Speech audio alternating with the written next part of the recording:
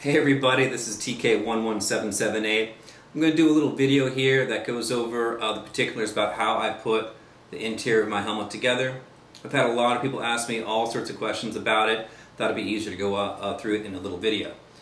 Alright, so you're looking at an RS Prop Masters A New Hope stunt helmet. The outside is everything you'd expect it to be, but the inside is where we have room to build it as we see fit.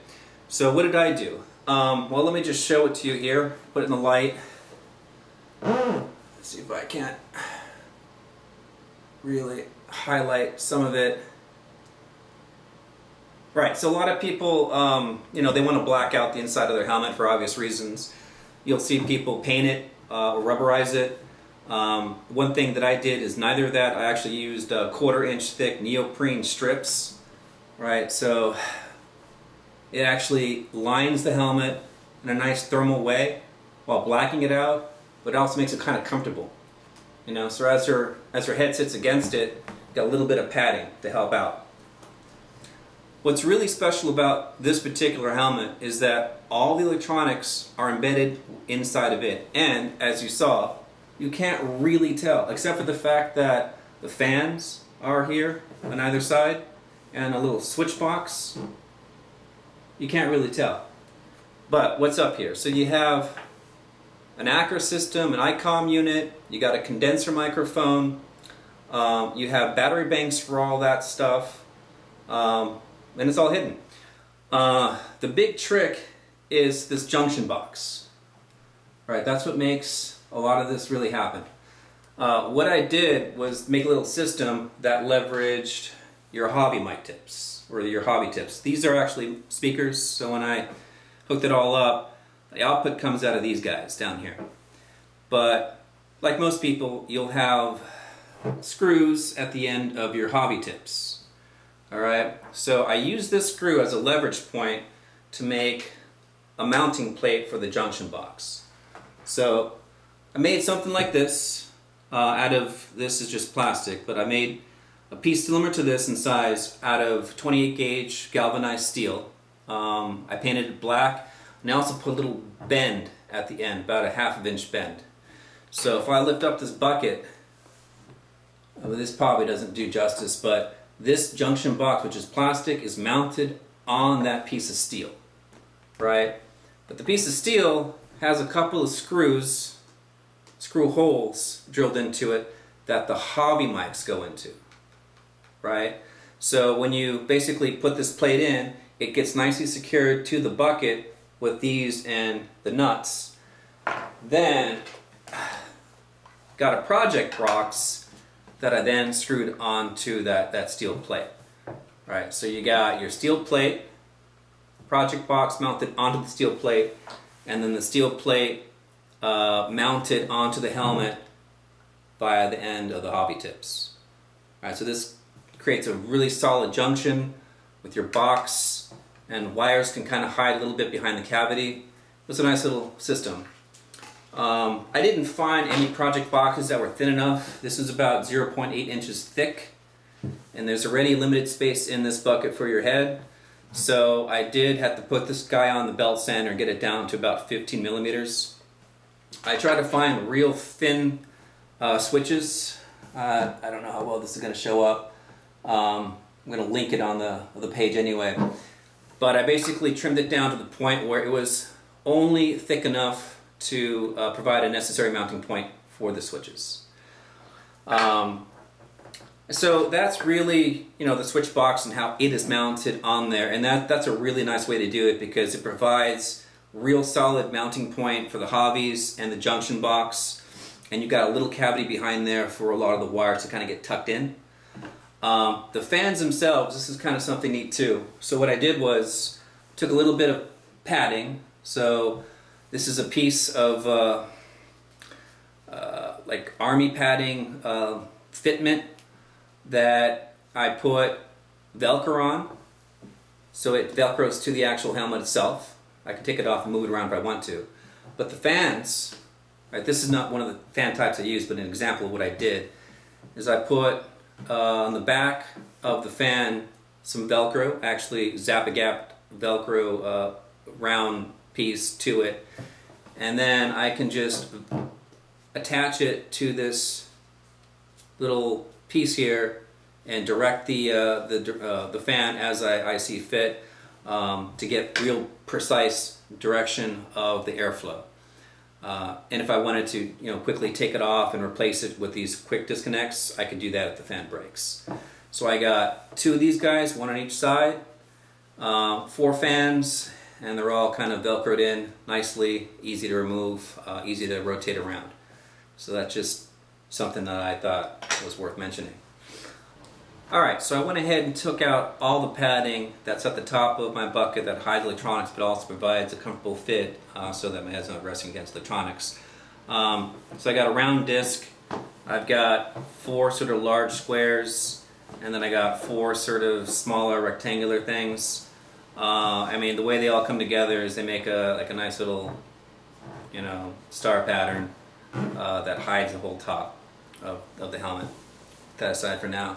So, without the padding, you can start to see all the fun electronics on top. Now, I'll attach a picture that does this better justice, but all you really need to do to get all that up there is to put a bunch of Velcro on your boxes. So, for instance, like my project box, right? Just put one side, like the fuzzy side of Velcro on this, and you put the other matching side of the Velcro on the helmet, and you just plop it right in. So I have about 6 different things up top Velcroed here. The very center is a big box. That is my 12-volt fan rail system using 8 AA batteries. It's a box that looks like this. Right, I wanted to do this so I have longevity on the 12-volt system. It is the perfect size, so just mount nice and flush up there.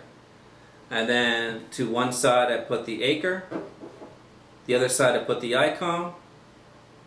On the top I put the battery for the condenser microphone, the bottom for the battery of the Acre, and then I sort of tucked in the condenser microphone electronics, and actually the microphone is up top as well.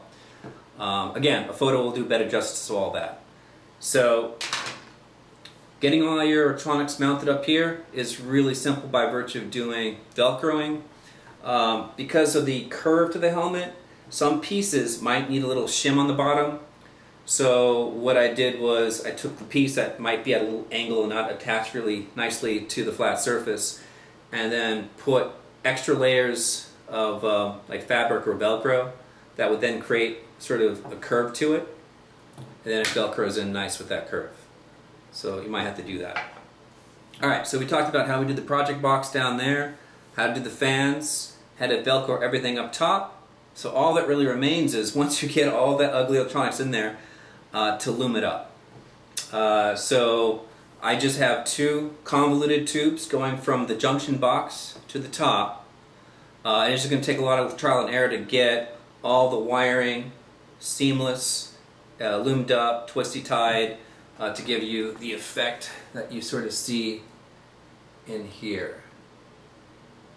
Alright, so that's really all it is to it. I think the key is honestly getting the mounting plate with these hobby tips onto the project box, working with your project box a little bit so that it's the right size, it has the right amount of switches, maybe 2, 3, 4, whatever you want.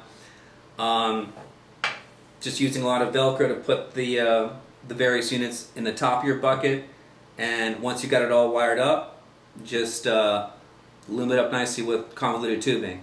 Now initially I put a lot of slack in my electrical systems, so when I finally got down to looming it up, I found that I was removing a lot of length to get it to to the point where it needed to be without a lot of this spare cabling, because there's not a lot of room up here to just have meters and meters and meters of spare wire. So you might have to do that as well. Okay, so one more thing I'm going to get into real quickly is how do you actually wire up your harnesses, your electronics. You're going to have a lot of different things in here, and you're going to need to hook it up in a custom way to make it look like this. But it's really simple actually. So you're going to basically have to work with 3 things. Your piece of electronics, in this case is a 12-volt fan. The power source to it, in this case a 12-volt battery box, and your switch, right, that you're going to want to have down here. All this means is you take the power lead off this guy, you take the positive lead, and you splice in your switch. On the other side of the switch, you're going to tie in to the positive lead of the battery box. So you got the power source and your electronics piece hooked up positively with this in between it. Then you just connect the negatives between the battery box directly into the electronics. And now you've created your sort of custom run of this particular subsystem. You may need to use various additional lengths of standard wire to get the harness for the various pieces of the right length, so depending on where you put it, it'll work out well. Just another quick example, rather than a 12-volt fan, what do you do in the case of an acre, right? So here you have, again, same thing, same concept. You got your piece of electronics. This actually plugs directly into it, so we'll just mimic that. But you want to switch this now. Rather than using the switch directly on the acre, which is this little dial here, you're going to want to put the switch on the power source, right? So you just take this red wire, you cut the red wire, and then in between you put on this switch, right? You'll probably want a lot of additional lead, since you're going to be mounting this on top and this on the bottom.